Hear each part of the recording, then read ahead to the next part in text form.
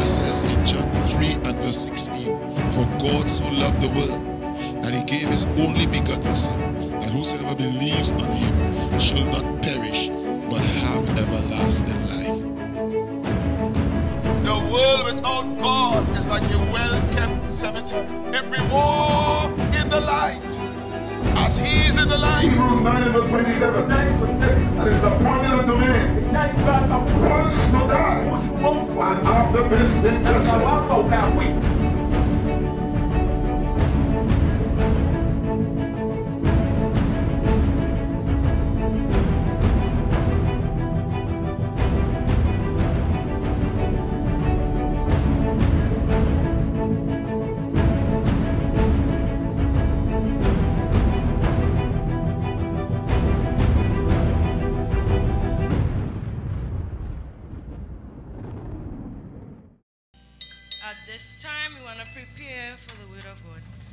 Amen. 1 Kings chapter 19. So he ate and drank and lay down again. And the angel of the Lord came back the second time and touched him and said, arise and eat, because the journey is too great for you. So he arose and did eat and drink and went in the strength of the meat 40 days and 40 nights unto Horeb, the mount of God. Today I want to share with you on the subject, the journey is too great for you. The journey is too great for you. Elijah is the only prophet of Israel who did not die but was raptured. And yet, ironically, Elijah is the only prophet of Israel who prayed to die. The ministry of Elijah is a type of the church of the last days, the church that will be raptured. As the church of the last days, we can learn some important things from the story of Elijah. Number one, Elijah ministered in a time of apostasy. The word apostasy, from the Greek word apo, from, and stasis, to depart. It means to depart from. It means a rebellion. A time when the people of God departed from the principles of God, from the word of God, from the standard of God. In the time of Elijah, things had gone from bad to worse. And things were at their lowest. Elijah lived under the reign of King Ahab, the seventh king of Israel. And Ahab inherited the grievous sins of his predecessors. He was the son of Omri, and they practiced idolatry. He inherited the worship of the golden calf that Moses had condemned. But to make matters worse, he married Jezebel, who served Baal. And so under Ahab, adding to the problem and the idolatry that was already in the land, Baalism was introduced in the reign of King Ahab. And so Ahab went down in the history and the chronicles of Israel. Up to his point, he was the worst king ever in the nation of Israel. And during his reign, it is one of the darkest period in the history of Israel.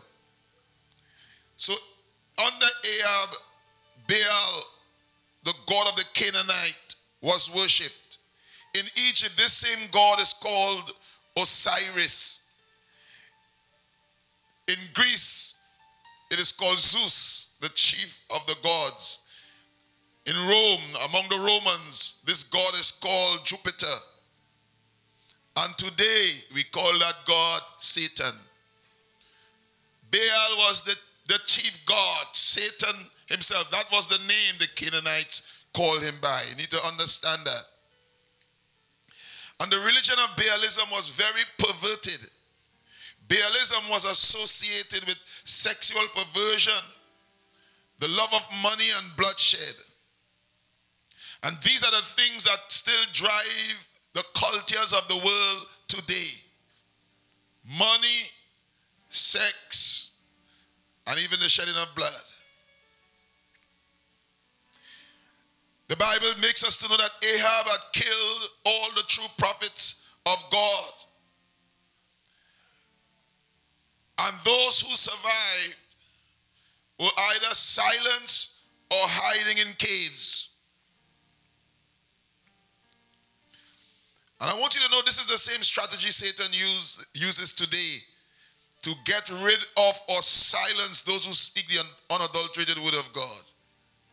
And if he can't kill them or intimidate them, he will label them as troublemakers, as Elijah was labeled by Ahab, or judgmental. The prophets that were accepted were the false prophets. And there were 850 of them. And they were all on the king's payroll. So if they wanted their pay, they had to prophesy what Ahab wanted them to prophesy. When God raised true prophets, they were never on anyone's payroll. I want you to know that. This is true. This is biblical. They were never, and I'm not against organizations, but the truth is when God raised prophets, they were never subject to any institution. They were given the freedom to say, "Thus said the Lord." There were 450 prophets of Baal plus 400 prophets of Asherah, the goddess and wife of Baal, so they say.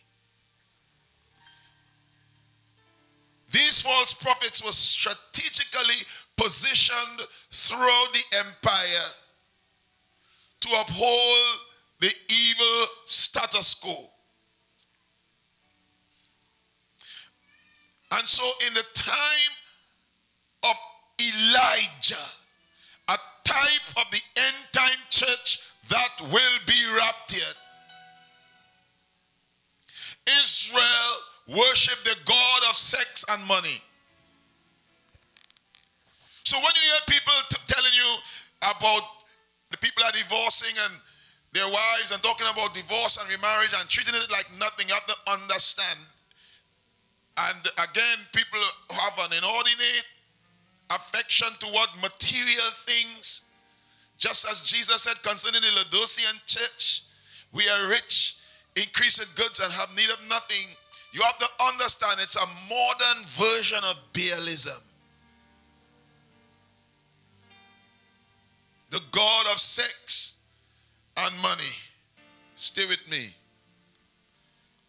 It was believed that Baal was the god who controlled the economy.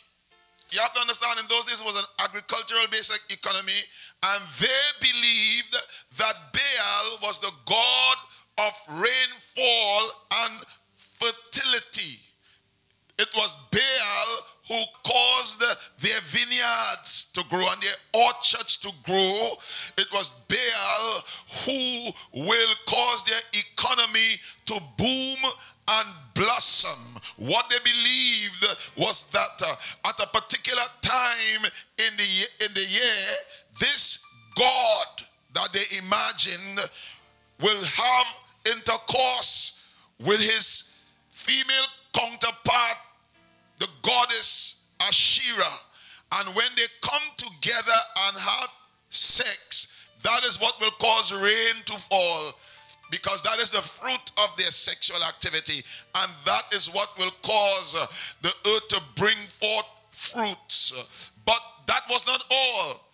In order, when you worship Baal, you had to do what Baal did. So they had temple prostitutes. So the worshippers of Baal will go into the temple. When Baal had sex with Asherah, they will have sex with the prostitutes. And this is what they believed caused them to be prosperous. So when the Bible talks about Baalism, it's not a simple thing. It was sexual perversion in the church. And I say the church because the Bible calls it the church in the wilderness. It was sexual perversion among God's people.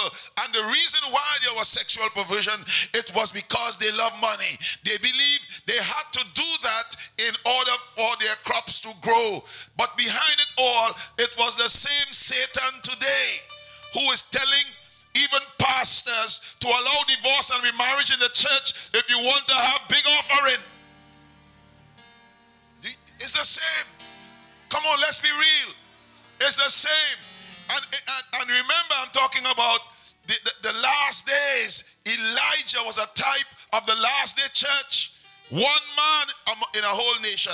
One man was raptured. God is sending a message by that. And it was the man who made a stand. Yes, he had his 7,000 who did not bow to Baal. But the fact that he was raptured, God is only coming for those that are faithful. It's a sign. It's an Old Testament sign. We live in a day and time when the devil's plan is to silence the prophet of God, throw them in prison, intimidate them. As a matter of fact, Elijah thought all were dead. He said, Lord, they have killed your prophets and I am the only one left. But God said, I have reserved 7,000, but they were not heard because of fear and intimidation. And so it will be in these last days. The Bible says there will be a famine for the word of God. And the Bible says where there is no vision, the people perish. So while Israel, while they were worshiping Baal, while they were involved in Baalism, while they were practicing their sexual perversion and sexual orgies and bowing down to the golden calf, my God, the whole nation had forgotten God. The whole nation had gone astray from God, yet they were still claiming that they are worshiping God. They were saying that it is Jehovah who is sitting upon the bull.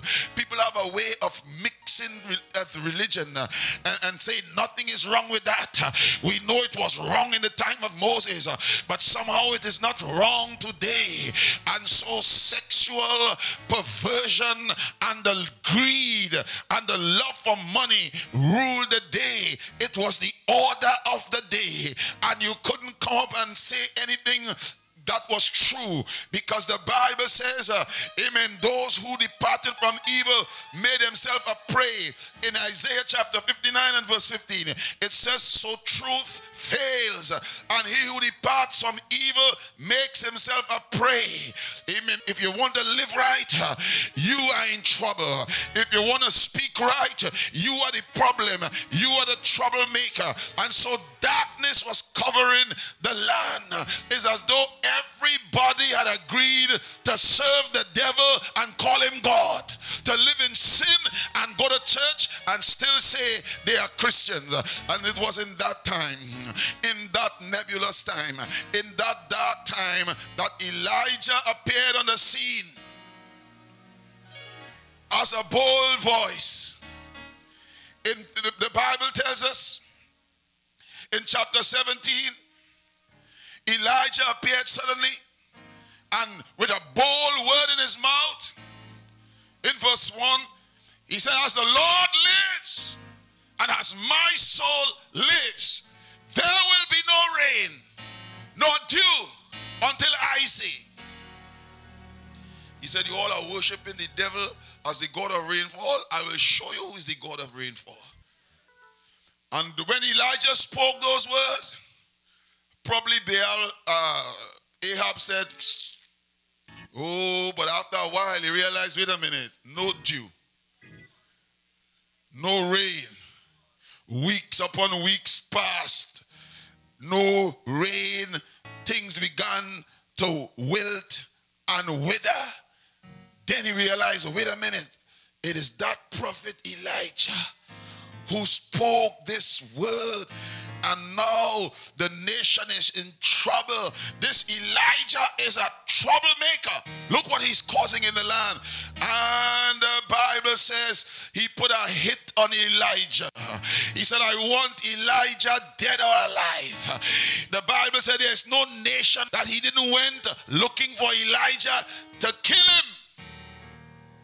One man, one event, turn a whole nation back to God. I want you to know number two in my message here. Number two, there is a price for being faithful to God.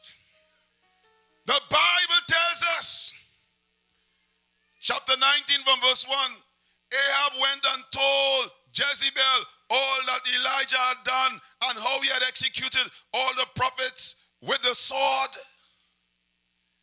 And the Bible says, then Jezebel sent a messenger to Elijah.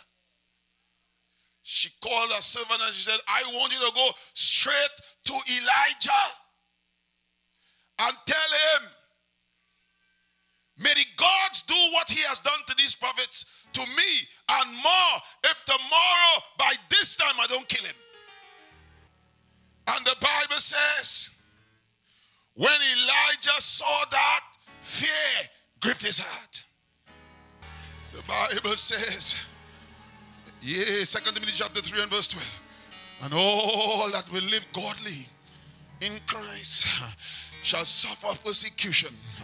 And Jesus said in John 14 and 17 and verse 14, he says, I have given them your word, and the world has hated them, because they are not of the world, just as I am not of the world. Hear me, you cannot truly serve God and be loved by this world. There's a price for making a stand for God. My third point, the reality of personal discouragement. I want you to know the best of the servants of God sometimes can become battle weary and become discouraged. As great as Elijah was, he faced a time of despair and discouragement. The Bible said when Jezebel sent that word, sent that messenger, verse 3 of the text, he arose and ran for his life and went to Beersheba,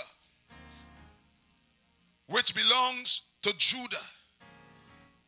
And he left his servant there.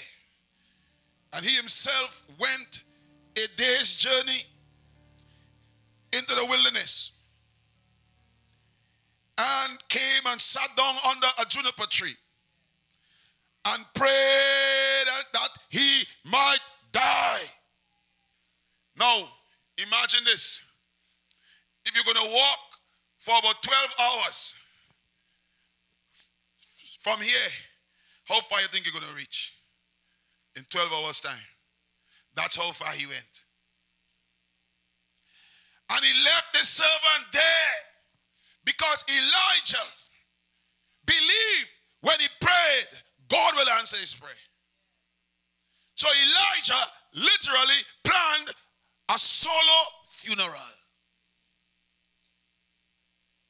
And he wanted no mourners because he was in despair. So he said, I'm going to die alone. There are pastors, amen, that nobody knows because the servant didn't know, what was going on in his heart.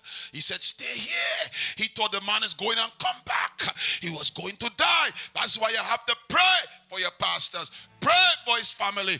Pray for the pastor's wife. Pray for those that are over you. Pray because they are only flesh and blood.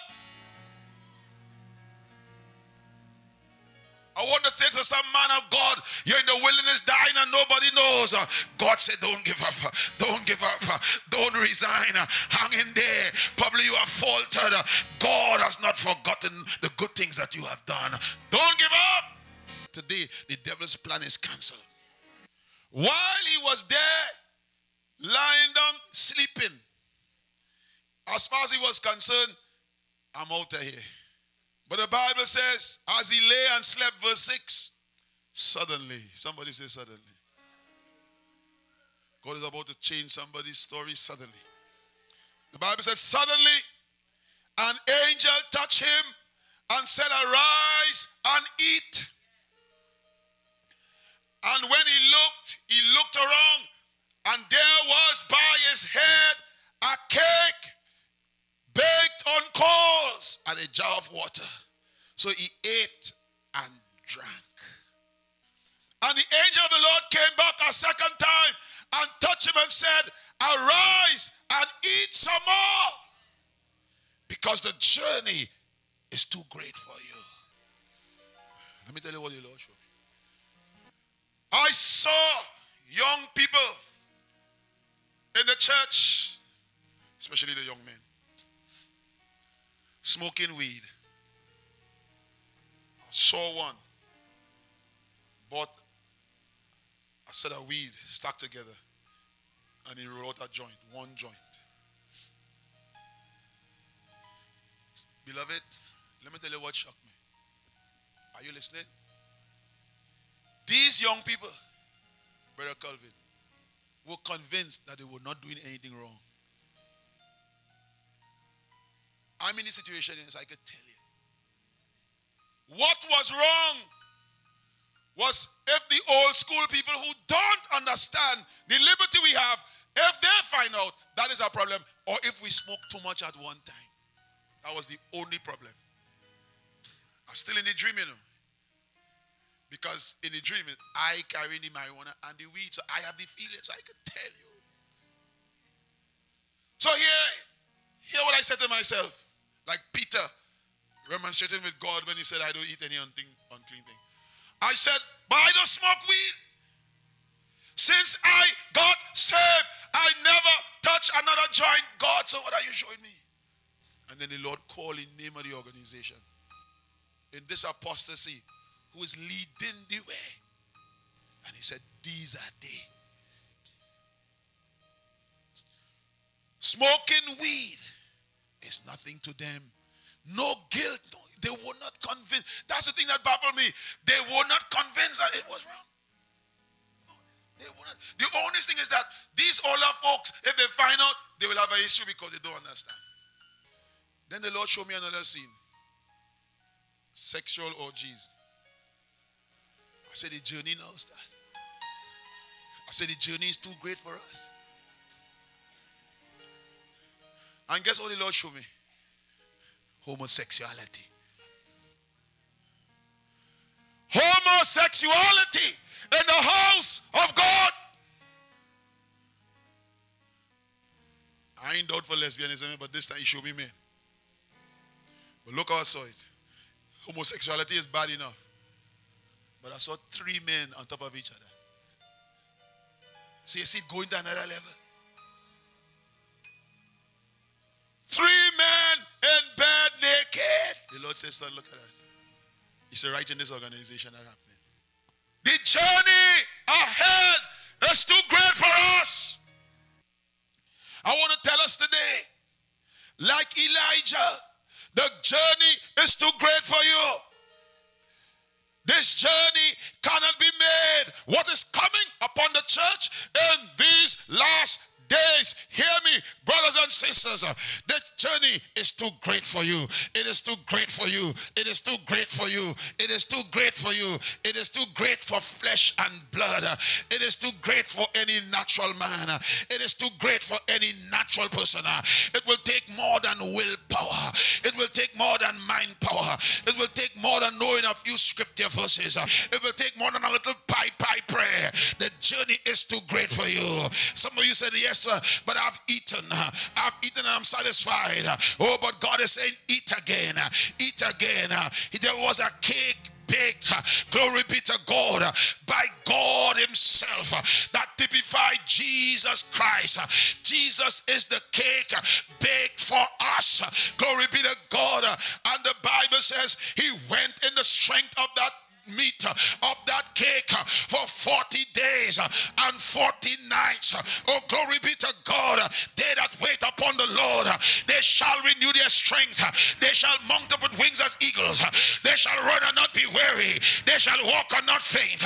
When you fellowship with Jesus, you'll be able to go all the way. Peter was waiting by the wrong fire. When Jesus said, pray with me, when Jesus said, eat again, Jesus ate 3 times. He went and he prayed and he went and he prayed. And when he came back, he said, it is finished. He said, all you could sleep on, but I'm ready to take them on. Peter said, I will die with you. If everybody reject you, not me, Lord. But the journey was too great for him. From Gethsemane to Pilate's court, he couldn't make it. He done cuss and deny the Lord. That is why the Bible says, stay in the presence of God. The Lord says, Martha, Martha, you are careful about many things, but your sister had chosen the better part, to stay in the presence of God, to hear his word, to feed on Jesus. He that dwells in the secret place of the Most High shall abide under the shadows of the Almighty. I want to tell the church today, the journey is too great for you. What is coming upon the face of the earth, no flesh and blood will be able to withstand it. No flesh and blood will be able to bear it. Seducing spirits, spirits of ungodliness. The Bible says in 2 Timothy chapter 3 verse 1 through verse 5, it says, for in the latter days you got to know that perilous times will come, for men shall be lovers of themselves, covetous, boasters, proud, blasphemers, disobedient to parents, unthankful, unholy, without natural affections, truce breakers or covenant breakers, divorce and remarriage. That's that right there. False accusers, false accusers. Be careful of not every accusation you hear is the truth, saints of God. False accusers, incontinent, can't contain themselves, can't stay off of pornography, can't stay off of adultery. They will be fierce. They will be despisers of those that are good. Watch out now. Be careful of being good. If you are good, you'll be hurt. If you are good, people will take advantage of you. If you are good, people will despise you. People will hate you just for being good.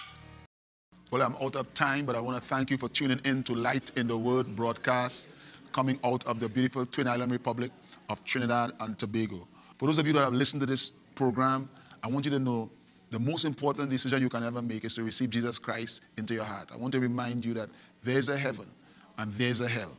The Word of God tells us in Romans 10 and verse 13, whosoever shall call upon the name of the Lord, they shall be saved. And so I want to lead you in this prayer where you can give your life to Jesus Christ. Bow your head and close your eyes and say this prayer with me. Say, Lord Jesus, today I invite you into my heart as my Savior and Lord. Come into my heart. Save my soul. Make me one of your children. Folks, I want you to know if you have said that prayer from your heart, God heard you, and his word is that whosoever comes unto him, he will no wise cast out. What you need to do now is find a good Bible-believing church where you can hear the pure word of God and prepare for water baptism. We are situated here at 36 Espinette Street, Success Village in Laventille. For all those of you that are local, you can connect with us right here Sunday morning at 10 o'clock. We are here and you can pay us a visit. We are also operating in Edinburgh 500 in Shugwanas, number 141, 15th Street, Edinburgh, Shugwanas. I am there on a Sunday morning at 8, from 8:30, and you can visit us there for a live service. I look forward to seeing you. I want to also thank God for Mercy and Truth Television, the #1 Christian television in the Caribbean region. Support Mercy and Truth Television in your prayers and finances. Also support in your prayers Basil Hansen. God bless you and thank you for listening.